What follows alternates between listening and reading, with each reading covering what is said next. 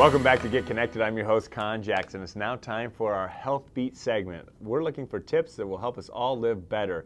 It's Mental Illness Month, and Dr. Shern and Dr. Ruston join us now to tell us more. Welcome, doctors. Hey, well, it's great to be with you. Thank you. Now, Dr. Shern, were you aware you're sitting next to an award-winning filmmaker?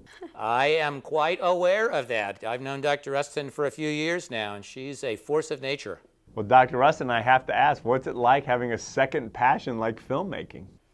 Well, you know, for me, it's really been a tool about getting people to talk about difficult situations, and one of which is mental illness.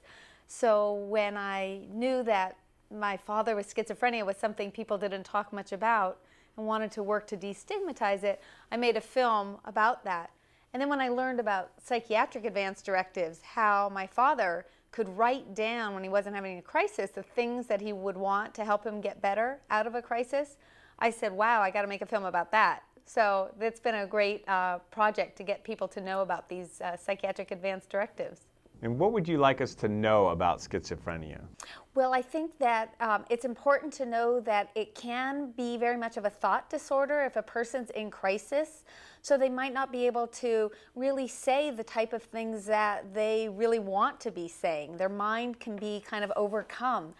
And therefore, you know, a psychiatric advance directive is a form by which somebody writes down the type of preferences that they want, and it gives them that voice. That's so great. I think it's very much of delusions, but not all the time, and people, I think, misunderstand the illness. And Dr. Shern, let's turn our attention back to you. Tell us about your role in Mental Health America. Well, Mental Health America is the nation's oldest and largest advocacy organization concerned with all aspects of mental health and mental illness. And what we're doing this year in conjunction with Mental Health Awareness Week, which begins next week, is we're launching a website, actually today, called myplanmylife.org. And it's a website about psychiatric advance directives. And psychiatric advance directives are forms that people, particularly people with severe mental illnesses like schizophrenia, can fill out when they're feeling well, healthy, that detail the kinds of things that they want to have included in their care should they become ill and unable to fully participate, and identify people who they want to be contacted or notified should they get ill. So right now we're working on trying to promote and increase awareness of these really important documents that people, particularly people with severe mental illnesses, should have. Well, you know you're talking to us in Georgia, and we're so proud of Rosalind Carter. Tell us what she's meant to your movement. Rosalind Carter is another force of nature. She's an extraordinary woman and has always been so supportive of everything that we do. She was instrumental in terms of many national plans with regard to mental illness. When she was in the White House, she led an effort in this regard. And just the other day, I saw Rosalind and Jimmy on C-SPAN, and she was talking about the parity law that we got enacted in 2008 and how we still have work to do to really get it fully in action. So she's a very, very dear person to our organization and to the mental health movement generally. You know, Dr. Ruston, you mentioned the stigma of mental illness. What do you want us to know? Well, I think one thing is that people are just labeled, and that's something Rosalind Carter's work to do with journalists, is to train them to not identify mental illness with violence, which is so very, very rare and gets, so I think that it's talking about mental illness with people so that we can educate ourselves.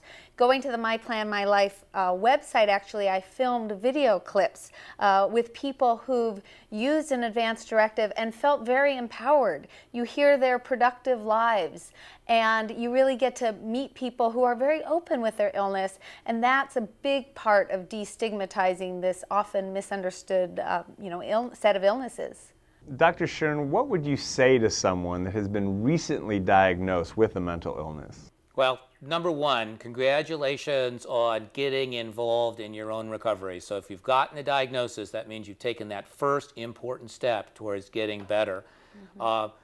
Doing things like exercising psychiatric advance directives can be an important part of your treatment, particularly if you've been diagnosed with a more severe illness and there's a likelihood that you might go into crisis and not be able to sort of fully direct and participate in your care. So I would recommend that you look at the My Plan, My Life website.